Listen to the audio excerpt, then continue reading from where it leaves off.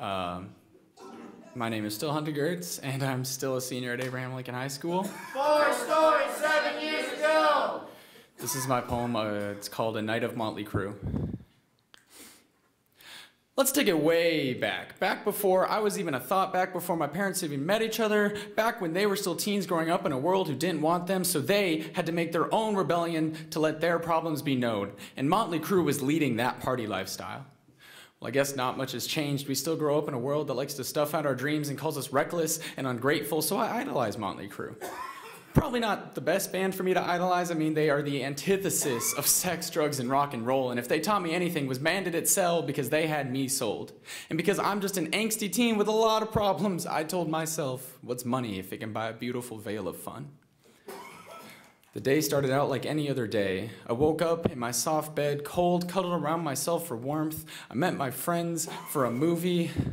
But something about me was a little more untamed that day. Something about me wanted a little more wild child, so I did what any good rebellion teen does, and I cranked up my rock music, and I didn't care if I was playing my music a little too loud. I didn't care if I was being a little too reckless. I'd be damned if I wasn't proud. I mean, sometimes I believe we need to bring it back to a time of the fast cars, wrecked houses, bring it back to a time of long hair, leather jackets, and tight pants, bring it back to a time when this world had no second chances, because no matter how hard you scrub, you can't wash away past traumas. We need a second coming of rebellion, and I'm gonna be public enemy number one.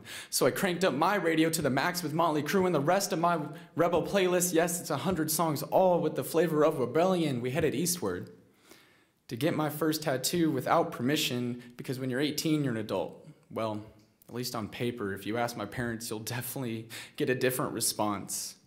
But I didn't care that night. That day was mine, so I let my wild side take hold and guide me from here. We headed westward to a club, or to a place of masks, a club shadowed by the dead of the night where men were like zombies and a dollar bill equaled a cheap thrill, and it was said that Dr. Feelgood lived there.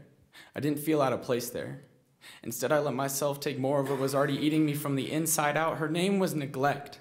I let her overshadow any reason and logic. She told me it was $50 for 3 minutes in heaven, but in hindsight, the math doesn't really add up quite right. $10 for a quick high, sure, but when you come down, you're just dragging everyone down into your own hell with you. But that was okay, because it was all in the name of rock and roll. Probably not.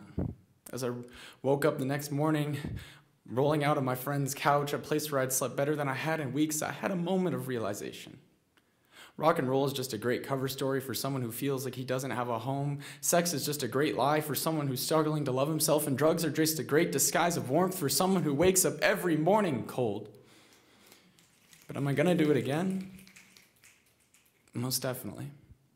Because I love a great cover story, and I was told never to say no to a friendly offer, and besides, one life, right?